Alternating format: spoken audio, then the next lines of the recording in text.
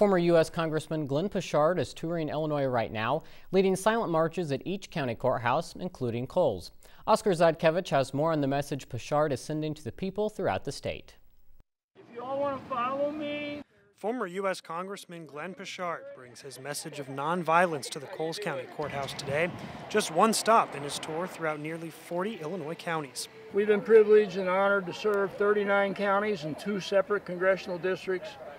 And what we can do is go back to those counties and at least have a voice against violence. Poshard says he wanted to host these marches after seeing violence portrayed in social media and other outlets regarding COVID-19 and social unrest after the death of George Floyd.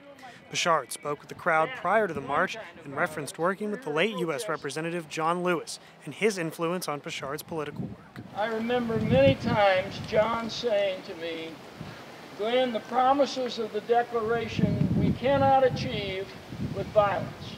Poshard also spoke after the march about the impact and duty Abraham Lincoln had in defending the rights of the Declaration of Independence and the rights endowed to all Americans. Life, liberty, and the pursuit of happiness. Poshard also wants younger citizens to be politically active. My message to young people is, first of all, get engaged.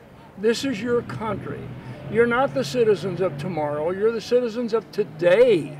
Eastern Illinois University political science major Zoe White says that's a big reason for her coming out to the march, and she urges other students to do the same. We have to get involved. If we don't get involved, nothing's going to change. We can sit there and talk all about how we want the world to change, but if we don't get out there and do it, nothing's going to happen.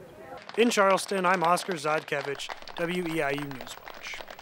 Poshard and his wife Jo are only about a quarter of the way through their stops. In our area, Poshard's next marches are on October 9th in Christian County at 11 and Moultrie County at 2. Marches in Crawford and Jasper counties are planned for next week.